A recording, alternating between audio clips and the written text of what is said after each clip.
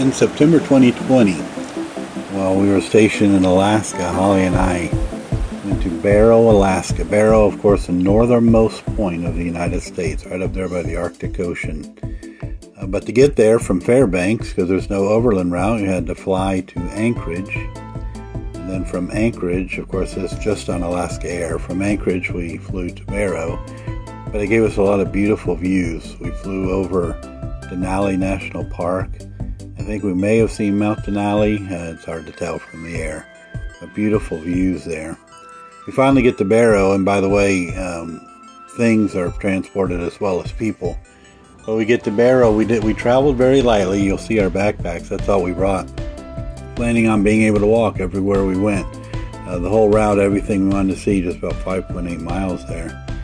But there in Barrow, there's not a lot of tourist sites, but there are a few. Here's a memorial to, I think it's Wiley Post and Will Rogers. They had visited there, and their plane went down, crashed not far from Barrow, and both of them died. There's a memorial there remembering them. There's a sign. We just started walking. There's a sign that showed distances to a lot of different towns, but very, I don't want to say primitive, but not really developed. A lot of there aren't paved roads, but there are obviously buildings there, the regular services, there's churches, that last picture was a courthouse, a lot of neat buildings there, but they get wore out, it seems like, right there on the ocean, and with the cold and the wind and everything else.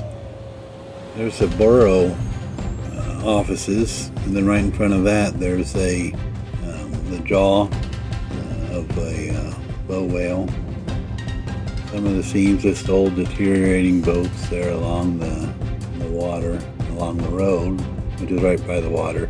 This is a famous place there, these two whale tusks, not tusks, but jawbones, I think they are, that are mounted there. Everybody gets their pictures taken there. You see them, you look up Barrow, you find people, so we had to do that, of course. But right below that, just a beautiful view of the bay there, kind of close to the Arctic Ocean. And of course, being right there, first time to the Arctic Ocean, we had to touch it. It was very cold though. In September it was cold. We of course wouldn't go in it, but had to touch the Arctic Ocean there. So we both had our chance to do that. You see our backpacks, that's all we carried, all we took. We were just there for one night. But continuing on some of the old buildings, this is supposed to be a really, really good museum of the area and the history, and another bow whale skeleton there, but it was closed. Here's our B&B that we stayed at, Latitude 71 B&B. It was really nice. It was about the only place we could stay there. There's a big hotel, but we weren't able to stay at that hotel.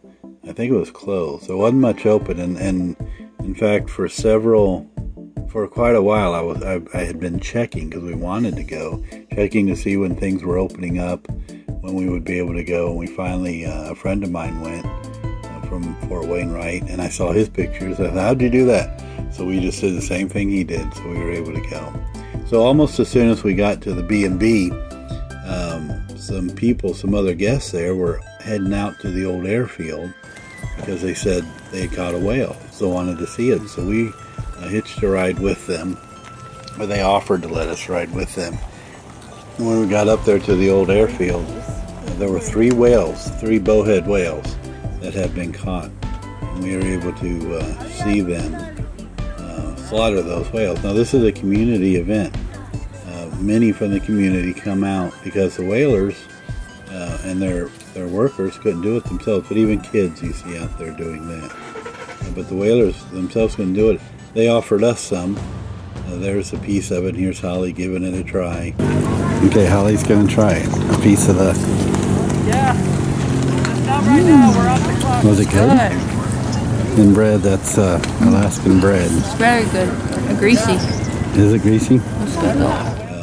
She ate more than I did. I ate just a little bite to say I did it. She ate a whole bunch, but they gave us a piece, and even a piece of bread. And you could see over there where they were cooking it by the whaler's boat.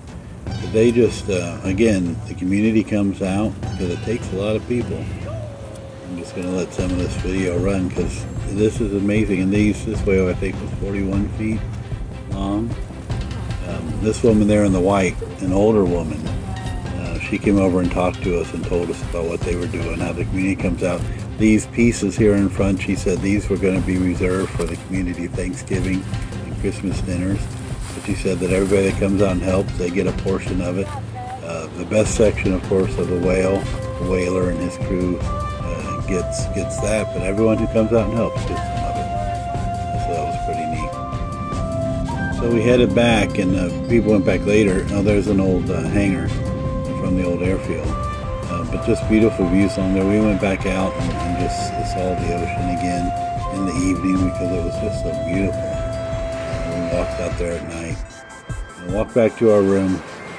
I might mention, as we go through the night here, we stayed at the Airbnb. We were able to eat there. A very good dinner. Kind of expensive, but it was nice because we didn't have to go out. We got to visit with the other guests.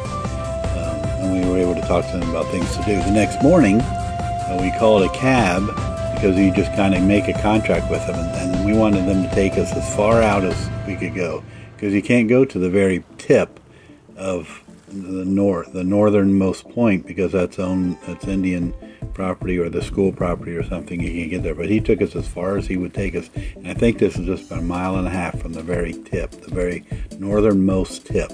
But while we were there, though, we didn't see polar bear, but we saw polar bear fur, and Holly picked that up, and she wound up spinning that, cleaning it, spinning it, and making some stuff out of it.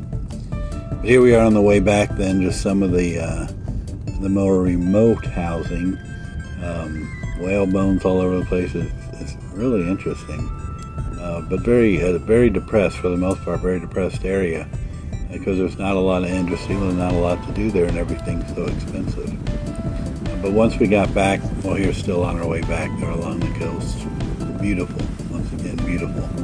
We stopped on the way back though where they had done the whaling, where they had butchered the whales. And you can see the remnants of it. I mean, they took everything pretty much that was good. Though there were some people getting scraps out there that morning. But there's not much left by the time they're done with it. They get it all cleaned up, and I guess I'm not sure what they do with it all. Kind of push it there out of the way. But it's a whole big process. But that's a lot of meat, a lot of whale, and even that's left over there. So they get that all cleaned up and move out of the way. We watched that a little bit when we were on the way back. Probably got too much of that here, but leave that in. But some cleaning up,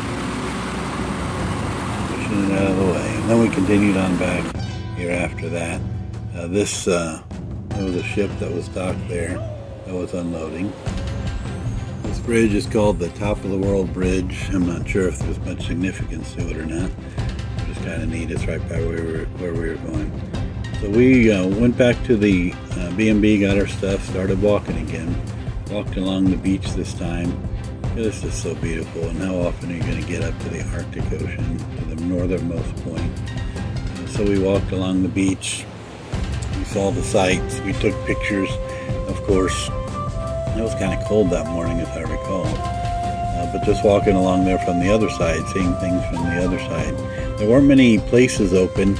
I think there was one restaurant open, maybe two. This is when we stopped at a little bakery, but then they also had, I think it was Mexican food, and we got some food, and we went found a place to sit and ate it.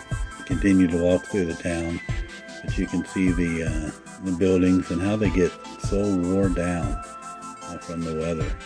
But here was a neat thing we saw. You can pronounce that, I'm not going to try, but an ancient village was here. They say from about 2,000 years ago. This was inhabited, and there were homes there. It had been excavated. Of course, there's not much to see now. But it's neat to see that there was inhabitants there a long time ago, living in that environment. But just another view. This is the other side of town. The other view of the water there. But then we walked back around. We did stop at a gift shop. There wasn't much to it. We got what we could, a little bit of stuff. We headed back to the airport, headed back to Anchorage, and then to Fairbanks, and just really enjoyed the time. It was a great trip, a once in a lifetime.